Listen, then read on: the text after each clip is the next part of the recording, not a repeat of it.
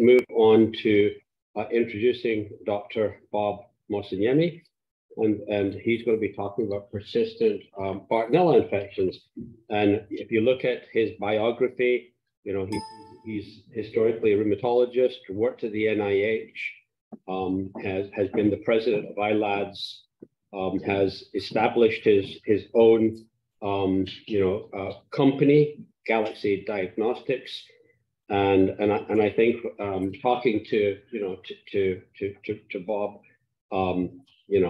when I first did this, Lyme disease was the first thing I thought of, and his opinion, and maybe Bartonella is just as common or more common than Lyme disease in some of these syndromes. So, and I'm not sure he isn't right. So we'll learn more on the next hour in his presentation, Bartonella, neurological and rheumatological manifestations of persistence. Thank you, Bob, for coming.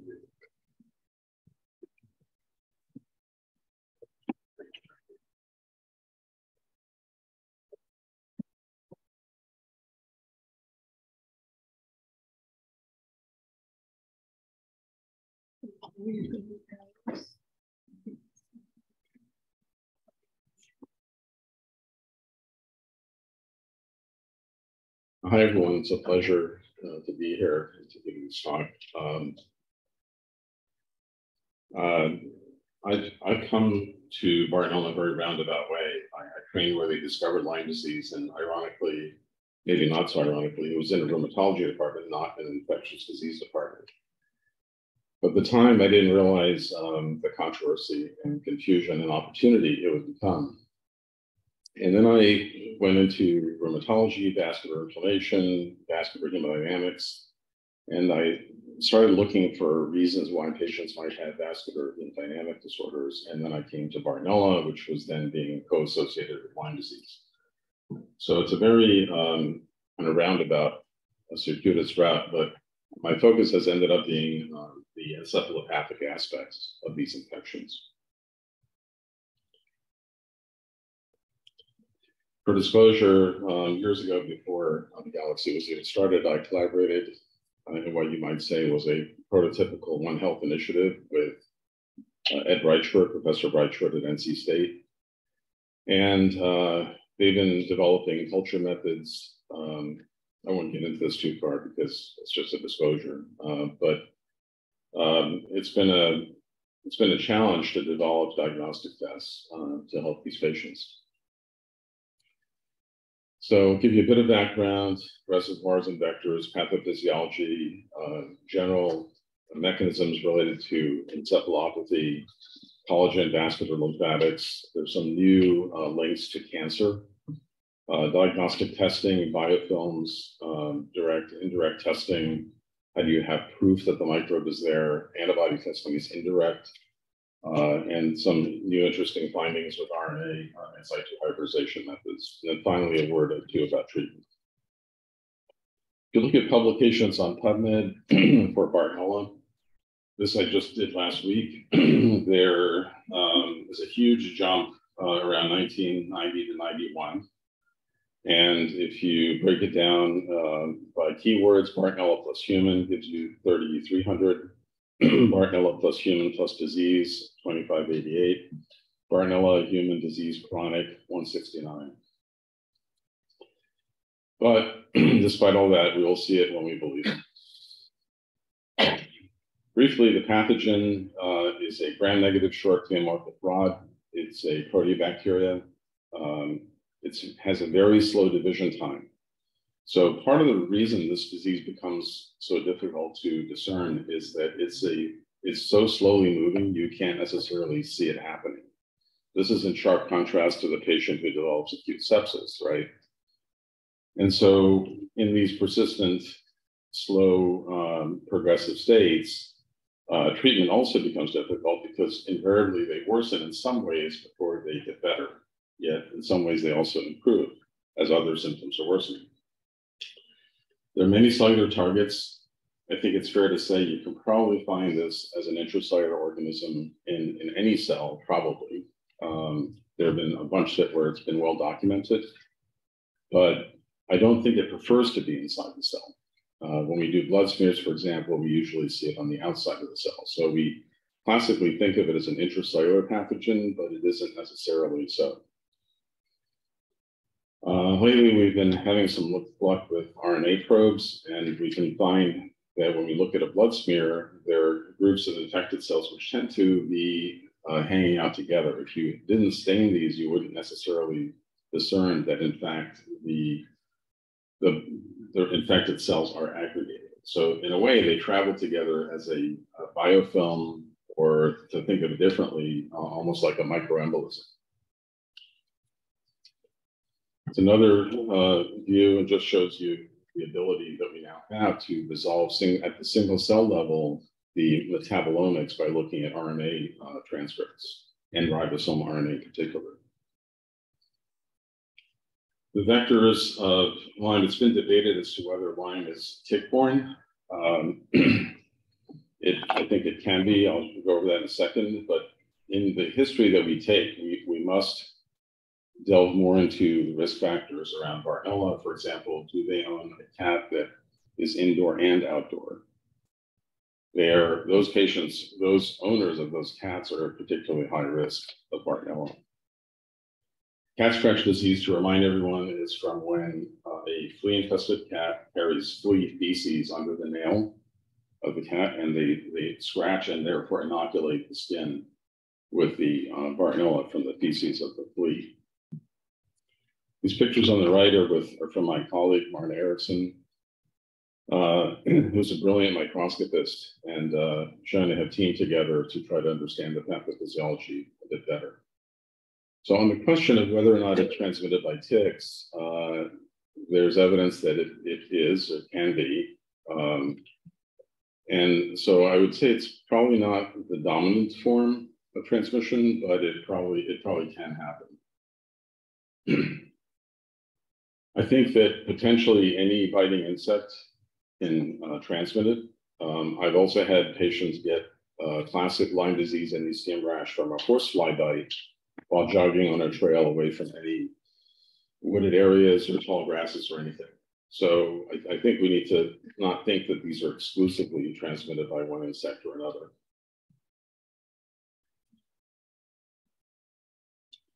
So this is from Dr. Dehio, but this is a proposed infection strategy with an initial inoculation, and then there's a dermal phase. And in many patients, that dermal phase resolves, only sometimes to reemerge as you treat them. So they start developing this sort of brownish, hyperpigmented 3 to 4 centimeter round lesion on some area of their skin. And when you ask them if they ever were bitten in that area, they then remember. So sometimes these dormant, localized infections can emerge as you treat them. So the classic understanding of cat scratch disease is stereotypically fever, lymphadenopathy, dermal rash, acute phase, lymphadenitis. And if you look at the textbooks, they will tell you that this is a self-remitting, resolving infection that doesn't need treatment. And at most, the patient might get a week or so of azithromycin. The new awareness is from many publications and case reports that the infection persists. It's an immunosuppressive infection. So in a way, it suppresses its own rash, its own lymphadenitis, and then eventually the individual's immune system. So I always tell my patients, Bartonella is immune suppressive until you try to treat it. And then you get a rebound inflammatory response, which is a bit more than just a Herxheimer reaction. So the new awareness is that it can affect other parts of the body. It can cause uveitis, especially during treatment where you're using antibiotics that penetrate the eye, such as rifabutin. And historically, rifabutin's been associated with uveitis, but that's mainly, I believe, because it was being given to people with high risk factors. And I'll talk a bit about the trend, about why we think encephalopathy occurs with Bartonella. So the pathobiology is that the transmission is potentially from ticks, but known from fleas and other vectors. I even, for a while, when I searched the FDA.gov website, the first article that came up was a safety hearing on allergen extracts from dust mites. And they noted that the dust mites contain Bartonella. And then in the safety hearing transcript, they then said that it's probably fine because Bartonella is a benign self-limiting problem. So it's been documented in dust allergen extracts for immunotherapy. But I'm sure it's not infectious because I presume that they have disinfected or somehow neutralized the active microbes. But you wonder if you can't get Bartonella antibodies from dust mite allergen therapy. Just a hypothesis. So there's a local spread to the length of the skin, the lymphatics, the vasculature, the endothelium. It affects the endothelium, marrow, and blood components. It's collagen-associated infection with biofilms. You can culture it from non-lesional skin. There's inflammation affecting different aspects of immune function. It's immune suppressive with non-specific IgM activation. And what's interesting about this is it can actually cause a false positive IgM to a Borrelia Western blot. And I think this is where it confuses the Lyme diagnosis. It's often negative on IFA until months after treatment begins. So it persists to become an indolent, progressive multi-system infection that affects different tissues and elicits a range of host responses. So literally, I tell patients that there isn't a symptom it can't cause. But you also can't be sure that it's the only cause when you have so many different symptoms. So what distinguishes it, though, is that it may be varying and variable over time. And there's a constellation of different symptoms. There's vascular inflammation and biofilms that impede the circulation. There are biofilms that line the blood vessels. One common biofilm that lines blood vessels is thrombosis plaque, causing cardiovascular disease. And in general, these plaques are loaded with different microbes. They're literally biofilm communities.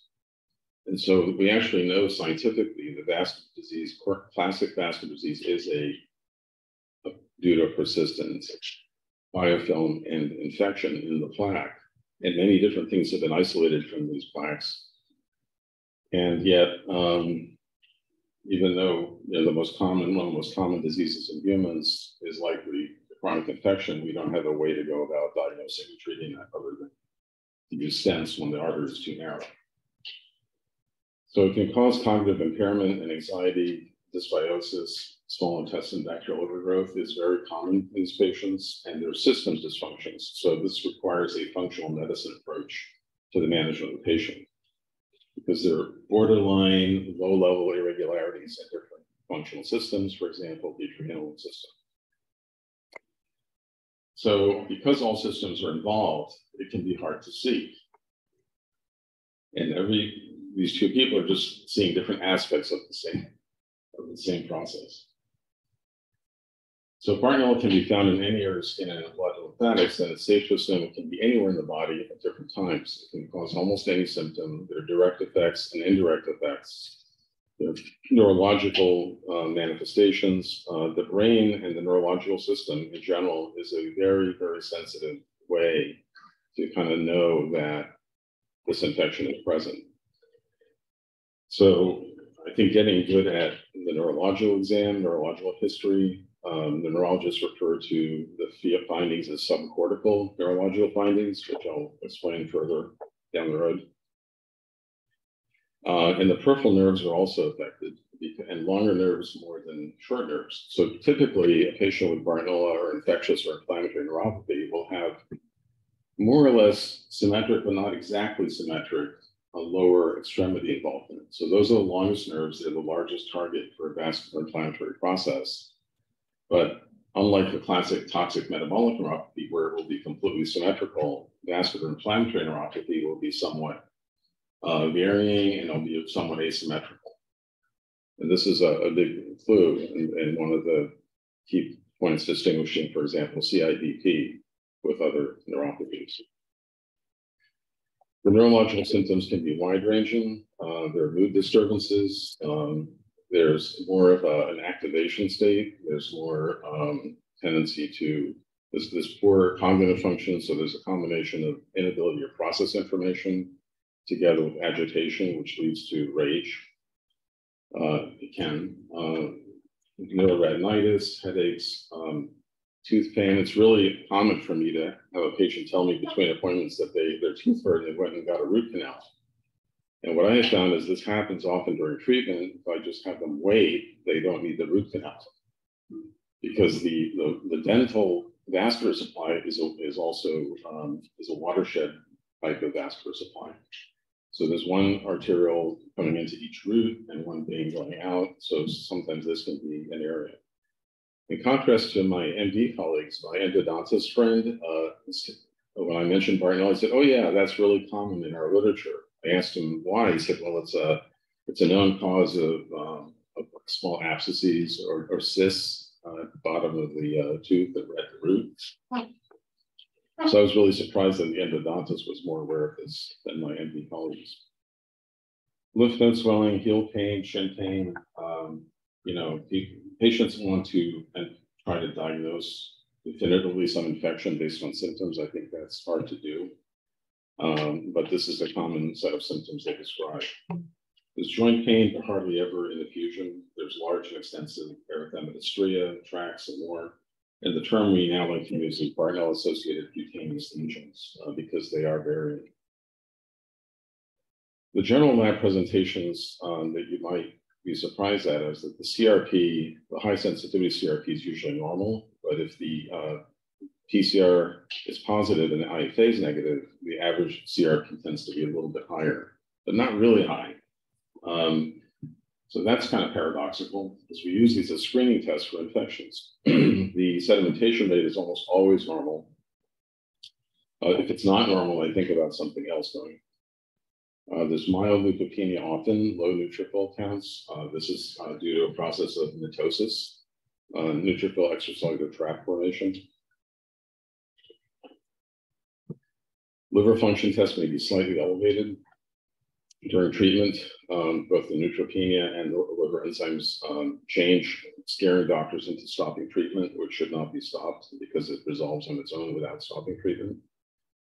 And often IgM and IgG are positive and IgG negative on Borrelia, Western blots, and immunoblots. So because serology is indirect and reflects a host response, we really have to start getting away from it because it is not direct evidence of an infection. And historically, that's really all we've had to go by. So a typical Bartonella patient may well have a positive IgM Western blot, but their IgG Western blot or immunoblot usually looks very clean. The IFA is negative in up to 20%. This is Bartonella IFA on presentation. Typically, it's the adults or older adults who've had it a long time. Children who have Bartonella usually are positive on their antibody testing. Now, if they're IFA positive, the average C4A is higher. C4A is an indication of the complement cascade being activated post-antibody binding. So how did I end up here? So my early work was in transplant immunology, molecular immunology, then internal medicine, rheumatology, and worked in a place where they discovered the Lyme disease. So the idea of chronic rheumatic disease is being caused by chronic infections was kind of a given. And then I delved into vascular inflammation, neurovascular hemodynamics, transplant Doppler, where I learned that this technology of transplant Doppler is primarily a European neurologist's skill set. And we worked with excellent neurologists, mostly in Germany. And through this, I learned, this is the key point, I learned the neurological features of small vessel disease. And with that, I started looking at patients for causes. And then that led to a phone call to Ed Reichert that I thought would be a few minutes. And my first call with him lasted 2 hours.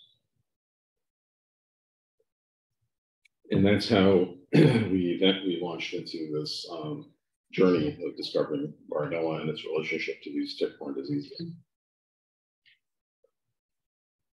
Very briefly, what we were trying to do with transplant Doppler is to identify a pattern of small vessel disease. And it turns out that there's a hemodynamic signature that goes along with every form of vascular or every form of cognitive impairment. ranging from hydrocephalus to dementia, sleep apnea. You can detect sleep apnea with this technology in a patient while they're awake, without a need for a sleep study. So we sought out to try to classify the different hemodynamic patterns and signatures, and the quest was really to find a better way to look for small vessel disease in the brain. And I still think there's a lot of work to be done here. So all of this work with Ed Reichert started by him saying, hey, send some specimens, we'll test them. And I figured I'm just going to keep sending specimens until he says stop. So we got to about 296 patients, and of whom about 205 were women, 91 men. Most of them believe they had persistent Lyme disease. They may well have had Lyme disease. The CNS small vessel disease I was sorting them and prioritizing who I tested by their subcortical neurological exam. And they were, some of them, 41% were PCR positive, and 62% or so were serologically positive. But none of them very few of them, I should say, were positive by serology and PCR. So you can't rely on one method to diagnose these patients. And the title of the talk was interesting. So I also have Lyme Western blot data on these patients, but at the time I thought that would be too heavy a lift to try to get that published. So we just said that these were patients with persisting Lyme disease in Lyme endemic region. And we published it in the CDC's own journal, Emerging Infectious Disease. And it was kind of interesting because the CDC's own department, their own internal researchers, had a little difficulty with the fact that we said it was from a Lyme endemic region. So they came back and had some questions, wanted to do research, offered collaboration, which ultimately never really happened. In these patients, about 50%, well, actually, this is the breakdown of the symptoms. So for those who said they had Lyme disease, about 33% were PCR positive for Bartonella. Those who reported some sort of psychiatric disorders, about 50%, and any neurological disorder, about 85%. So again, symptom breakdown in that cohort. So because it can affect any tissue and any blood vessel or lymphatic, it can create many different symptoms, but the neurological symptoms are central, peripheral, autonomic nervous system. So I think chronic fatigue, postural orthostasis, and tachycardia syndrome can all be, potentially caused by this. The white matter in the brain doesn't have collateral flow. The gray matter does. So therefore, these are what the neurologists would call subcortical disconnection syndromes, because the white matter is what connects the different parts. So the brain functions aren't well integrated, and they're a little bit slow. So their reaction time may be slow, but their memory is preserved, but their complex tasks are more limited. Their executive function is very poor because that involves having working memory and being able to track and be able to sort, coordinate, reprioritize as you go through your life's activities. This is a nice summary of different neuropsychiatric manifestations. I won't read them all to you, but this is a publication with many different case reports. This is a patient who, in a way, in social media became famous. This is a young teenager who had been bitten or scratched by a cat and had multiple hallucinations and sudden onset psychotic behavior. Dr. Bransfield and Dr. Rosalie Greenberg, Dr. Lewis, Dr. Preichert, myself, were all involved in the care of this patient. And you may have seen on social media the information about swamp boy. If you've heard that term, or you can look it up, you'll see a lot of very nice information that was developed to try to explain this problem to the lay audience.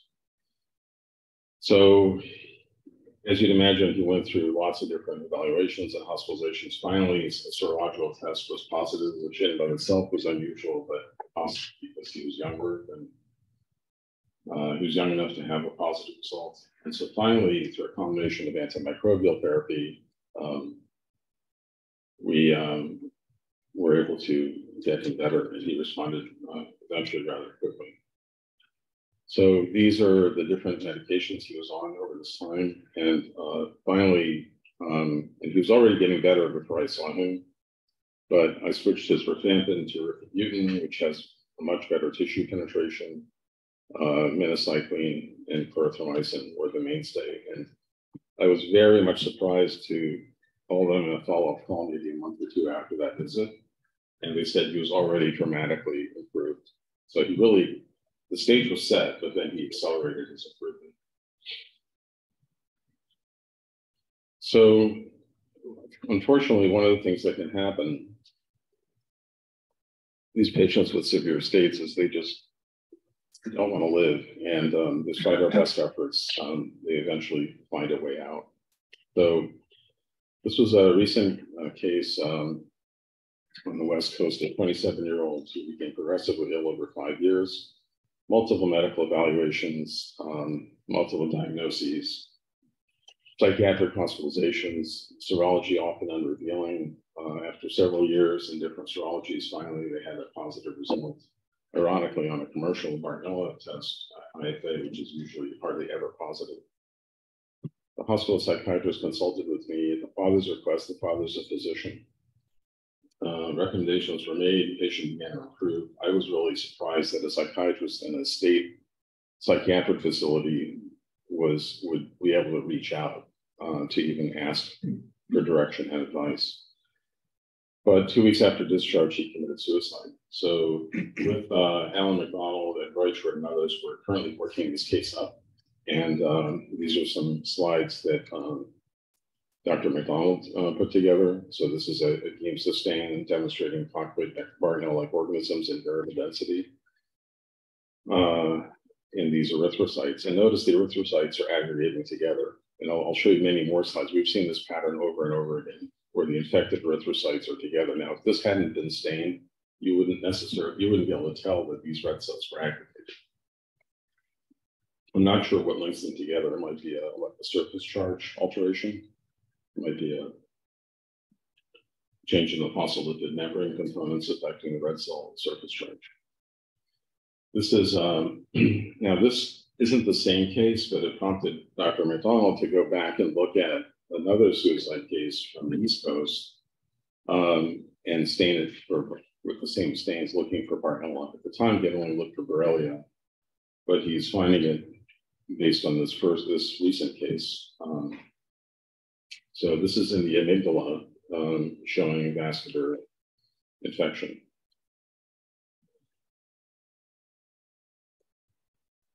And this is, Dr. McDonald believes, is a neuron. Looks like it's in maybe the sheet. So we then recently have been getting testing specimens from patients with PANS. This is a pediatric autoimmune encephalopathy that is known for being associated with strep infections. And so in looking at these patients, we looked at biofilms on the peripheral blood smear. And we used molecular probes to explore the causes and composition of the biofilms. So much to my surprise, the pediatric patients had much higher levels of biofilms than the typical adult patients. I still don't really understand why, but I think it's a combination of it's probably mostly related to bad diet. You know, it's bad enough in kids, but when they get sick, it's really bad. This is just a general review of biofilms and their importance. There is no test really for biofilms. We look at it by looking at peripheral blood. And this is just an example I found on the web. But this is a stain for fibrin. So what's important about this is that this arteriole, when inflamed or infected, will have fibrin deposits. There'll be flow impairment. And if on no other basis, just flow impairment alone can give you symptoms. So in the brain, where the white matter doesn't have collateral flow, this process becomes very significant. It results in a subcortical disconnection syndrome.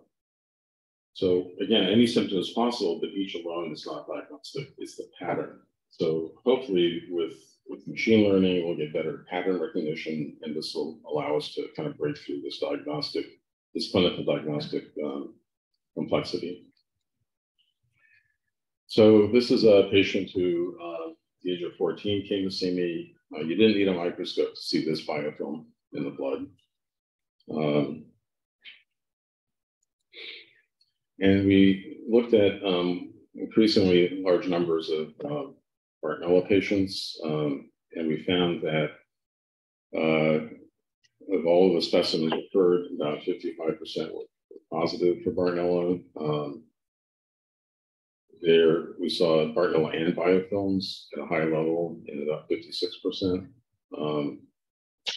And so, in general, the whole idea of cans, I think, is much more than just strep. I think there's biofilm production for whatever reason, and then there are microbes that will see that strep is common in children, so it wouldn't be surprising that they would tip over and get worse if they had an underlying process going on, and then strep occurred. And the strep ended up becoming part of the biofilm and driving a chronic inflammatory response. We looked at some of these biofilms that we find usually in the buffy coat, and we stained it for RNA fish, for Bartonella henselae, and we, of course, see some positive signal there. So you can think of biofilms as a community of microbes. They have their own dynamic. They produce factors that they use. There's a certain symbiosis that may occur. And this is another cutting edge area of medical science. This is a biofilm on another blood smear. You can see the kind of light colored uptake of the RNA fish probe. And it's most intense in the area just at the edge of the whole biofilm and the surrounding abnormal red cells that are adherent. Just again to show you how we can now visualize directly these infections. So this is published by Dr. Raoult's lab, where they looked at infected erythrocytes, Bartonella infected erythrocytes, and again, and this is, I believe, immunostained, but the Bartonella are infected cells are aggregated. This is one just in one of our patients, just a regular blood smear. And again, you see this sort of haze, and then these red cells that clearly have these intra-RBC inclusions. And again, this whole thing is sticking together. It's almost like a microembolism. So you can see how microvascular perfusion would be substantially impaired. This is some nice in vitro work looking at the growth of Bartonella and finding that a constitutive protein BAT-A expression is associated with biofilm formation in Bartonella. So again, we're getting better at understanding the biology, not just Bartonella, but its biofilm production. So now I'm going to start transitioning to showing you some pictures of Bartonella and collagen, and then on lymphatics, and try to tie that back into encephalopathy. So my colleague Marna Erickson, using very interesting and advanced microscopy techniques, she found these areas of uptake of Bartonella, and you can see they're also growing in fibrin. The kind of pink magenta color here are the collagen fibers.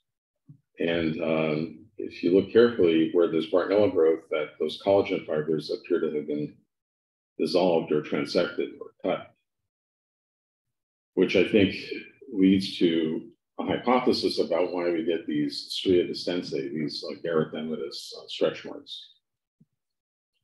So these tracks they're not just stria. Dermatologists will write them off as, oh, they're just, stretch marks related to growth or obesity.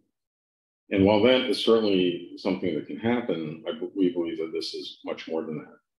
The skin collagen fibers are weakened, and so those normal tensile forces that operate on the skin seem to create a more intense pathological feature. So they're usually severe. They're erythematous. The erythema clears when you start treating them with antibiotics, and eventually just fades into the background, like an old scar that you can't visualize. They are somewhat asymmetric, but they can be on both sides. They can be extensive along the waist, under the arms, behind the knees. And there's a interesting correlation where, especially in the pediatric or teenage population, when you see neuropsychiatric symptoms, you will often see these unusual stretch marks too.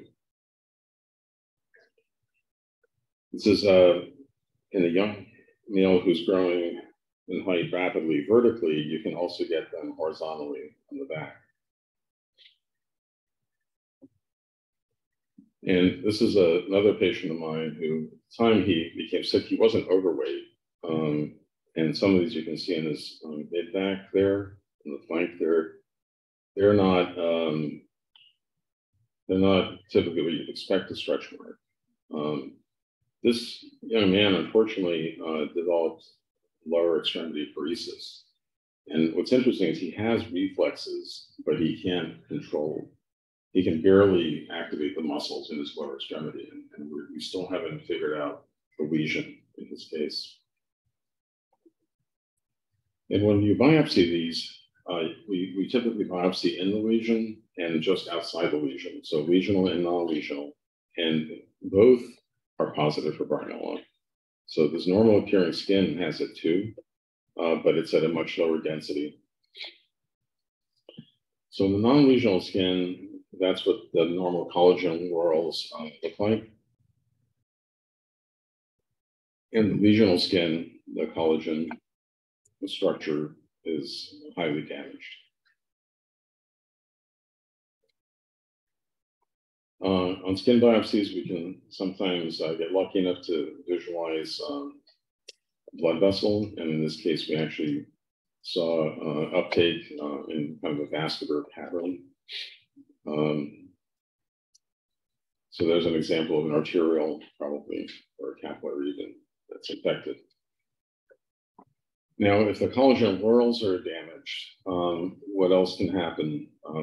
So this was a patient who we reported as a case of Ehlers-Danlos syndrome, type 3. She was diagnosed as having that by an EDS expert, Dr. Frank Romano in Baltimore. And she didn't have this growing up, but she had grown up with flea-infested cats and didn't get enough of it. So she became a veterinary dermatologist. So she had multiple and extensive exposures to flea-infested cats and Bartonella, and we isolated multiple Bartonella species by PCR. This is Dr. Breitschwert's lab at NC State. And in her case, she was negative for antibodies. This was May 2010. Antibiotics were started in August. Sorry about the dark font. She started getting some CNS improvement around September, and that's when the antibody levels spiked, began to spike. So around October to November, this is about 11 months or so after starting antibiotic therapy, her titers went from 0 to above the, at the top of the scale of about 1 to 512. And then we had this window where they went negative again. So I believe this is where we may get antigen antibody precipitation, immune complex formation. This phenomenon has been well described in literature, it's well known. So this just points out why serology is highly unreliable if you're trying to diagnose these infections.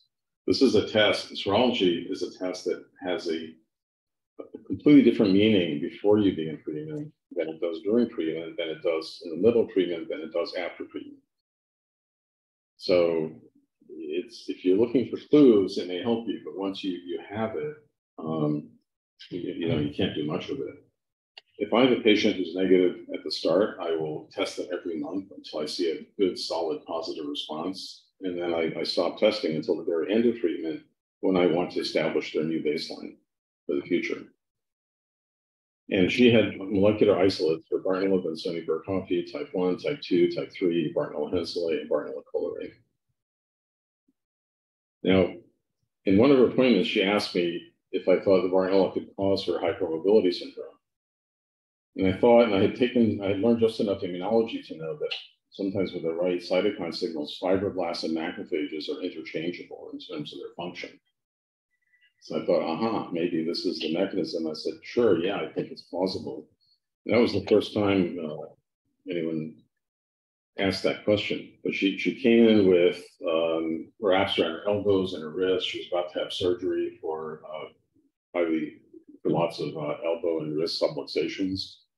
And she ultimately didn't have to have those operations.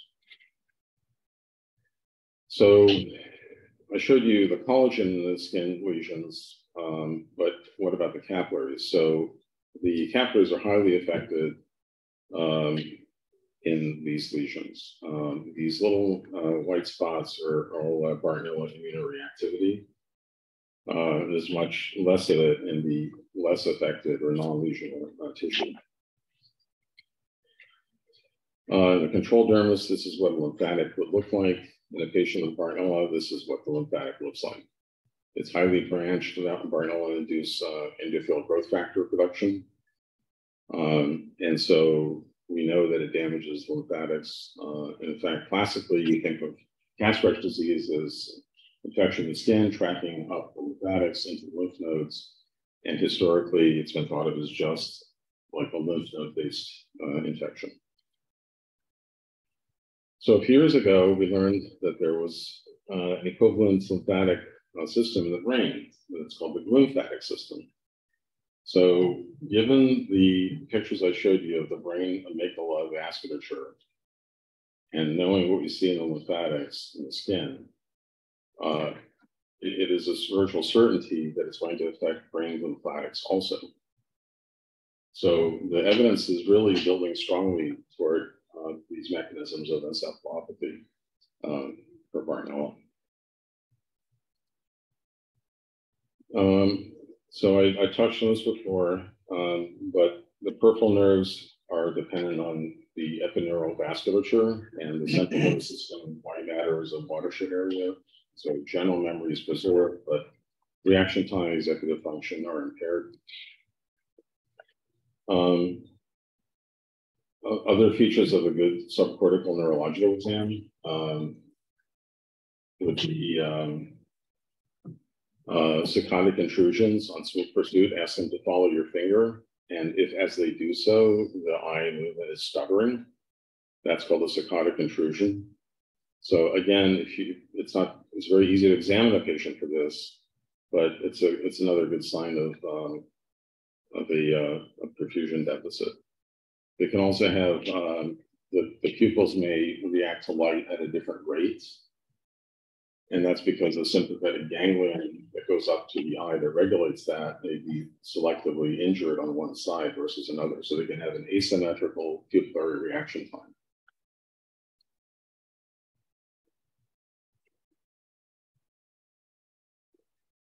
So if it can affect the small vessels, what symptom, where could it not go? And the answer is really, it can be anywhere. From the brain, it can cause ischemia reperfusion injuries. You can get stunned or idling neurons. If they're infarcts, usually they're very small. These patients aren't stroking out all the time, but they can have transient ischemic episodes. And in a healthier, younger patient, these can usually be overcome. They may get a migraine attack because it has to be compensatory vasodilation to reroute the blood flow. The neurological manifestations, again, peripheral neuropathy, executive dysfunction. I'm just repeating some of this for emphasis. It's important to remember it's not a dementia. The working memory can be impaired. The processing speed is delayed. The mood is labile.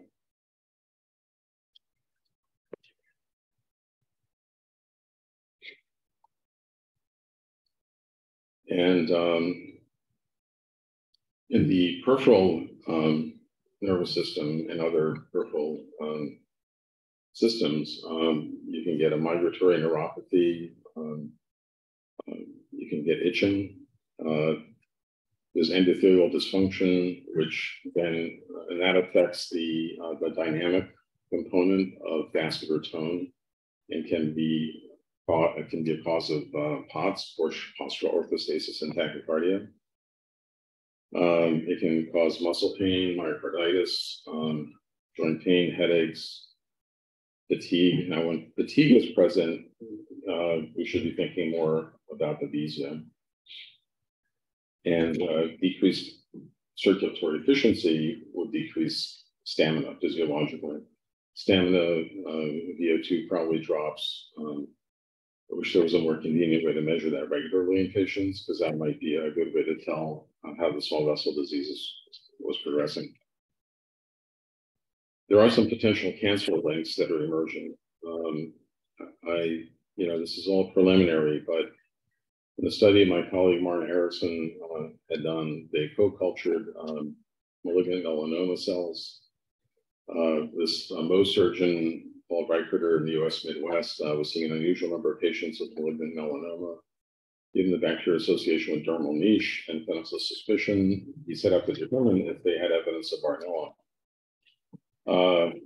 These patients were tested. These are the serologies, and some of them were in fact positive for Bartonella by PCR. The tissues were immunostained, and the immunoreactive Bartonella co-localized with immunoreactive VEGF-C, vascular endothelial growth factor type C. The co-culturing allowed the Bartonella to enter the melanoma cell cytoplasm and induce change in the shape and the VEGF-C production and increased interleukin-8 production. And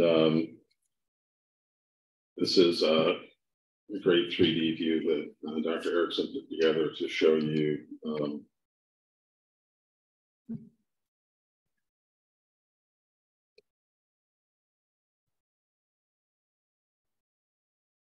there we go.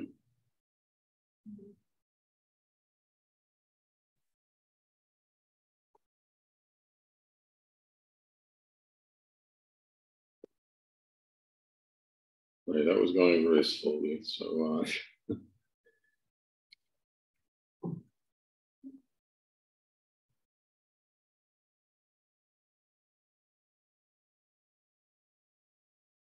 there we go.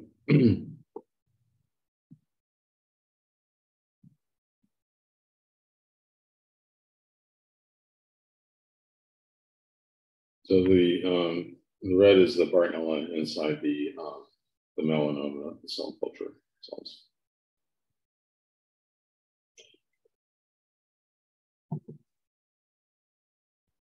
Yeah, the computer is rendering it a bit slowly, so I'll move on. The point is that we can now visualize these morphologically inside the cell. So when co-cultured with Bartonella, the VEGF production increased, and it increased at a faster rate on a kinetic basis. So, and because VEGF-C is a melanoma growth factor, this is preliminary data that a Bartonella infection can at least accelerate the melanoma spread. but again, preliminary data. If we have time, I'll show you some preliminary data that my late colleague, Dr. Neil Spector, had begun to look at by co-culturing breast epithelial cells with Bartonella and finding that it was a potent inducer of oncogenes. So for testing for persisters, what are the points to learn? Remember, the testing breaks down into direct testing and indirect. Antibodies are indirect testing. You're looking at the host response. These, even Pasteur and Beauchamp debated whether or not it was the bug or the terrain that caused disease, but really, I think mostly it's the way the host responds that creates the disease. The molecular tests are what we typically refer to as direct tests. Immunohistochemistry can be a direct test, and then nucleic acid testing. So we have PCR. Digital PCR overcomes, to some degree, the intrinsic inhibitors. Sequencing, next-gen sequencing, PacBio, these typically aren't more sensitive than PCR. And then there's FISH, and in particular RNA FISH. Since RNA is the most prevalent nucleic acid, especially ribosomal RNA, it's a good target for developing sensitive assays. And it also gives you a glimpse at the metabolomics. So when we do an RNA FISH probe, we're getting a stronger signal from cells that have more nucleic acid, more RNA. The molecular methods are, again, PCR, FISH, combining FISH with imaging. PCR is rapidly advancing, but please be aware that a negative PCR does not rule out an infection. Negative sequencing results do not rule out an infection. It all depends on an adequate amount of nucleic acid. So if you have a septic patient and you order a sequencing study, that could be quite helpful. But if you're looking for low-level persisters, don't consider a negative result. Don't consider evidence of absence. Antibodies, the caveat is host response issues, and they're not necessarily specific, especially IgM. IgM is intrinsically not a specific antibody. I think the value of IgM in a chronically infected patient is just about zero, other than to tell you that there's a chronic persistent inflammatory state. So know the laboratories, what their capabilities are. The commercial tests, in the US, to have a commercial test, you have to have it go through a certain validation and or even FDA approval if they're trying to sell a kit. But once that is done, that technology is locked down. They're not allowed to change it, which means they're not allowed to improve it unless they go back through a whole nother submission. So a kit that a commercial lab uses to do a Bartonella assay is kind of technology frozen in time and not recently developed. Know the options and caveats. Serology is highly variable. As I discussed, clinical response can be misleading because patients often get worse before they get better. And molecular testing provides direct evidence for infection. Antibodies for Bartonella may be falsely negative, 20% of presentation, if long-standing duration of infection. Most of these seronegative patients become positive during treatment. Culture is possible, but requires a specialty lab. Any PCR result should be sequenced for specificity. So if I get a positive PCR, my first question is, did they sequence this? It's cheap to sequence it. This should always be done, in my opinion, if it's a positive result. These methods are advancing rapidly. The problem fundamentally is that there are a lot of inhibitors, and they need to do enough to get enough nucleic acid and to expose the target sequences properly for amplification. Testing of blood and skin is under study. We have had some patients who have been negative on blood FISH, RNA FISH for Bartonella 3 times in a row. And this is after extensive treatment for Bartonella. And then on a skin biopsy, which was done because the person has severe neuropathy, we saw loads of Bartonella that were positive. So the question of when your treatment is over is guided partly by blood testing, but ultimately we think it's going to require a skin biopsy or two. And of course, we can never biopsy the entire patient. So I think it's a given that there's probably some residual infection, no matter how well you treat it. But it can be kept at a level that's low enough to allow a person to be in health and good health. So this is a very interesting case. This is a patient with hypermobility. She has a kind of tall asthenic physique that's often associated with Ehlers-Danlos and hypermobility. That also goes with mast cell activation, which she had proven on GI biopsy and IHC staining for CD117. She had diffuse severe bilateral lower extremity erythema, consistent with the venous stasis pattern, had COVID-19 and recovered without complication. The diagnostic testing was positive for Bartonella, IFA strongly positive, molecular imaging positive, skin biopsy positive. So in the left panel, we see the results of blood RNA FISH for Bartonella. And on the right, Babesia. So she's co-infected also. In Babesia, we see, it's a little hard to show, I should have zoomed in, but we often see pairs, and sometimes in the extracellular space we see tetrads.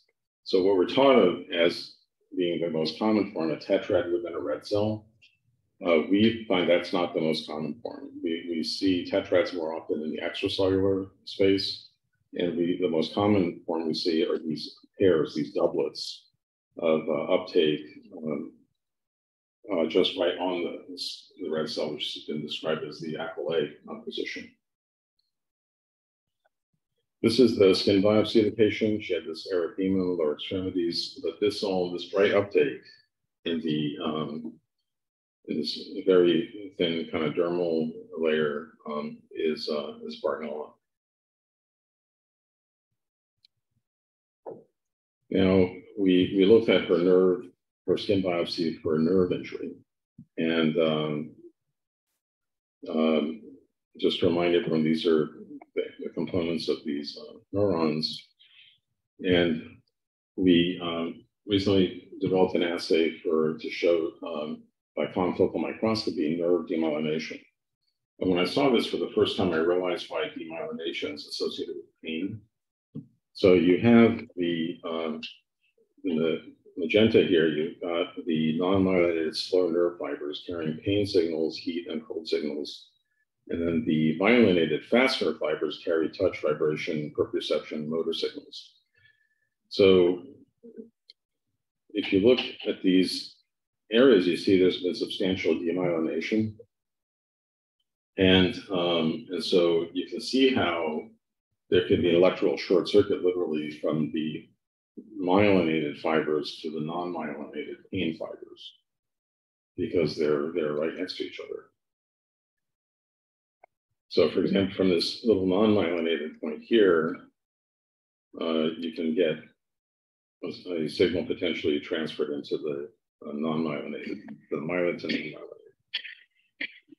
Now, in the next step, we're going to start looking at these regions for a few things. One is these areas are thought to be higher in density with mitochondria, which has its own interesting implications for inflammation and for repair. And then look to see, we haven't done this yet, to look to see if there's Bartonella also associated with these or any other microbe. So a couple of slides on treatment considerations, and then we'll be done. So again, remember, this is an intracellular pathogen that may be widely distributed within tissues. Oral antibiotics can work. I strongly urge you to avoid intravenous therapy, except when the gut can't tolerate it. You have to choose antibiotics that do penetrate intracellularly. The antibiotics are bacteriostatic, not bactericidal. So it takes time for the immune system to clear the infection once the microbe's metabolism is suppressed. The biofilms and tissue cysts may play a role in the persistence of the infection. Inflammation worsens always in association with treatment. While some symptoms improve, others are worsening. And you have to do a lot of hand-holding, a lot of motivational speaking, a lot of encouragement to have the patient go through it. And most importantly, you have to have the confidence yourself that this will happen. When I started treating these patients, we didn't know. I didn't have the confidence. So I felt very anxious about, I didn't want to give the patient false assurance, but over time I learned, I've been doing this for almost 15 years. And over time I learned that in fact that they do recover. The inflammation flare-up typically begins about 7 days after treatment started. I don't start double antibiotic therapy right away. Initially it's erythromycin, and I wait a few weeks, then I add rifampin, and then kind of go from there. But typically the symptoms start to develop, the Herxheimer response around 7 days, but it tends to peak around 14 to 21 days and then slowly fades. So you have to treat in a stepwise manner, the classical recommendation, which I'm not recommending, is that patients with like cat scratch disease just get 1 week of azithromycin. It's probably just enough to suppress it and make it dormant. The conventional approach of doxine or rifampin, the rifampin part I think is helpful. Dr. Breitschritt believes in the veterinary population to quote, you can soak a dog in a tub of doxycycline and it won't touch the Bartonella. So we don't think doxycycline is helpful for Bartonella. It may be anti-inflammatory, and it's a mitochondrial ribosome inhibitor. So in the veterinary world, quinolones are used a lot. I don't recommend them because they're going to have joint pain, and then you're going to be confronted with Achilles tendonitis and joint pain. Some recent practice patterns are emerging using azithromycin in combination with rifampin.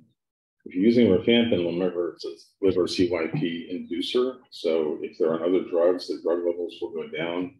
Their cortisol levels will go down. If they're very sick and they're hormonally depleted, you will make them much worse when you give rifampin. A healthy patient can tolerate rifampin, but a sick patient will have a hard time. So really understand the cytochrome pathways, what it does to other medications, hormones, and uveitis is something to be really careful about.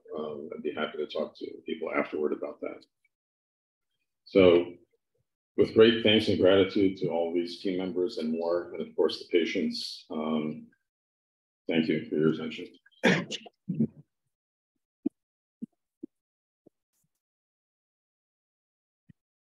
So before we wrap up, I do have one question here. How long do you treat then? How long is a piece of string? 6 months, 12 months, 18 months? It gets closer to 12 months.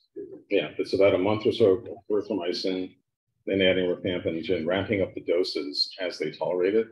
So you usually hit your full stride with full treatment at about 3 to 6 months into it, depending on how sick they were initially. With teenagers, you can go a lot faster. Sometimes they'll bounce back within a month or two.